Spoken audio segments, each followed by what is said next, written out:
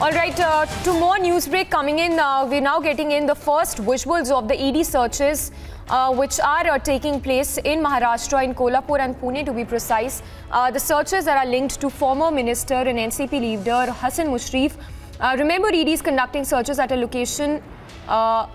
In fact, these locations that are linked to former Maharashtra minister. So the first visuals there on your screens of the searches being carried out by the Enforcement Directorate in Kolhapur and Pune as we speak. These searches for which the former Maharashtra minister and NCP leader is in the dock.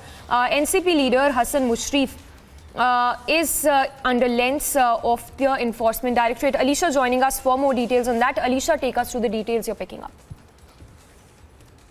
Well, we know that the Enforcement Directorate in an alleged corruption charges specifically related to a sugar mill where the Enforcement Directorate is conducting searches in a location related to former minister and NCP leader Hasan Mushrif, and his premises is being searched as of now, specifically in Pune and Kolhapur. Also, we can see in the visuals as well that Hasan Mushrif supporters have been gathered right outside the premises, which is being now searched by Enforcement Directorate.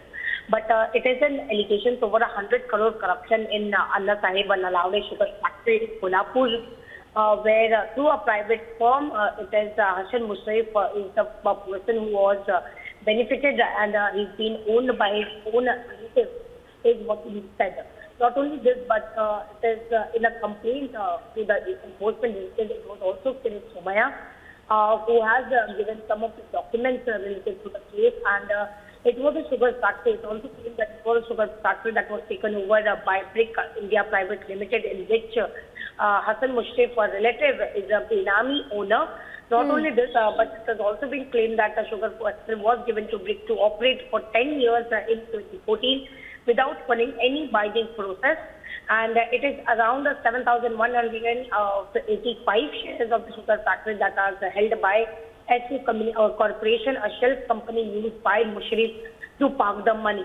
So this is what an allegation that is being leveled against Hasan Mushrif and his relative, where the Enforcement Directorate is being conducting searches right now in Pune and Kolhapur.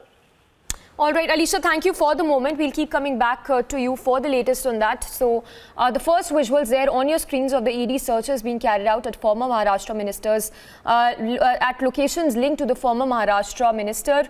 Slipping into a very short break for now, but news breaks to continue on the other side of this very short break.